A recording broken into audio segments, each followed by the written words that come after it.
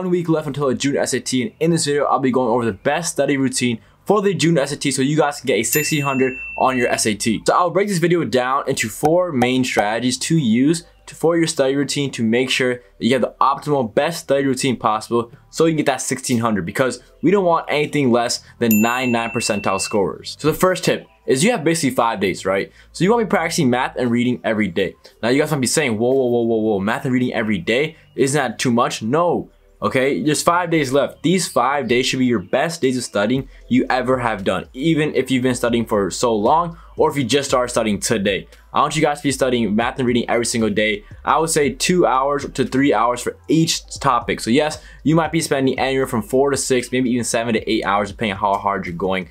And this does sound like a lot of work, but it is necessary. Some of you guys are probably procrastinators. You might not have studied the math section well enough. And that is why I would like to thank today's sponsor, my SAT math course. My SAT math course has all the topics, tips, tricks you need for the SAT math section, all packed into 6 hours. So you can literally finish this course in a day and become a master at the SAT math section. So be sure to check it out, link in the description below. By the way, the reviews and feedback have been amazing for it, so I highly recommend it. Use code FIRST100 for a 25% discount. Now for reading, I unfortunately can't bless you all with the course, but what I can say is spam Khan Academy for the SAT reading passages, because Khan Academy works for SAT reading. SAT math is kind of weak now because, you know, the whole College Board stuff, but SAT reading is still really stellar, okay? So I want you doing the argument passages, the history passages, the narrative, the informative, every single passage possible, every single field for SAT reading and SAT writing, because that way you're exposing yourself to as many possible problems you might be facing on the entire SAT exam. So I touched on this earlier, but you need to study 4 to 6 hours a day, okay? Now this is based on progress, right? If you start studying today,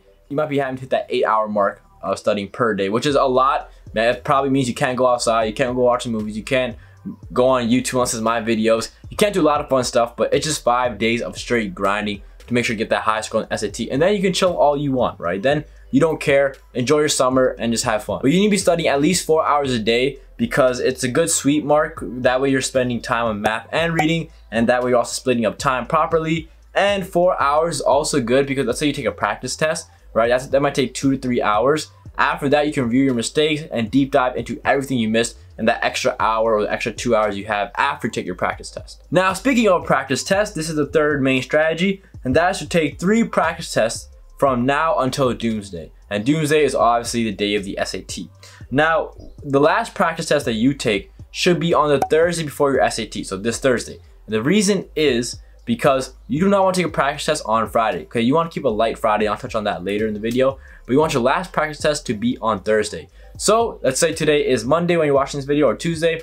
What you want to do is you want to have practice today, the day you watch this video, a practice test tomorrow, and one the day after. And the reason is because that way you can monitor your progress and brush up any of the last minute mistakes you are making on the SAT.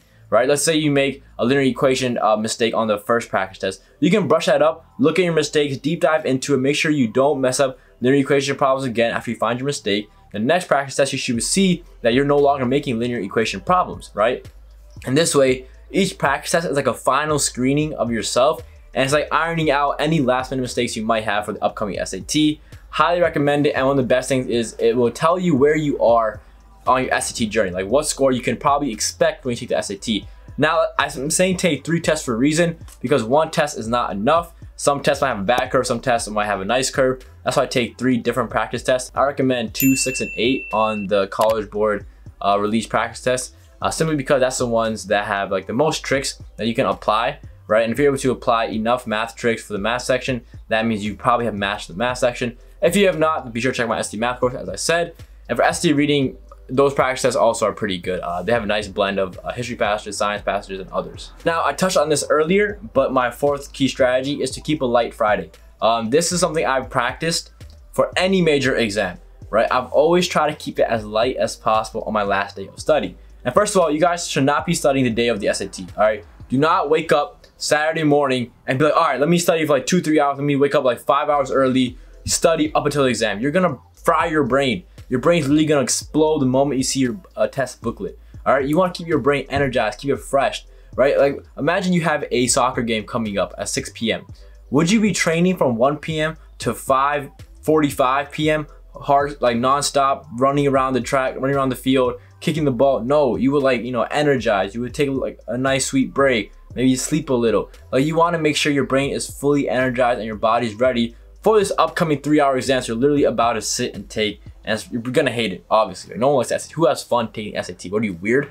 No, right? So that's why I'm saying just keep a a light Friday. I would still recommend studying anywhere from 2 to 3 hours. Don't take a practice test. Study for 2 to 3 hours. That's personally what I did. Like I said, brush up on any last minute mistakes. My SAT math notes, I have those. You might want to review those a lot on Friday, just because it covers everything. So use that. Use the course. Don't exhaust yourself. Do not binge study. Like I said, if you binge study, you're gonna fire your brain out, and keep your mind nice and refreshed. And that's probably one of the biggest things I can say. And now my last strategy, and this strategy is to just keep a cool mind. All right, SAT is just the SAT. It's an exam that's 3 hours.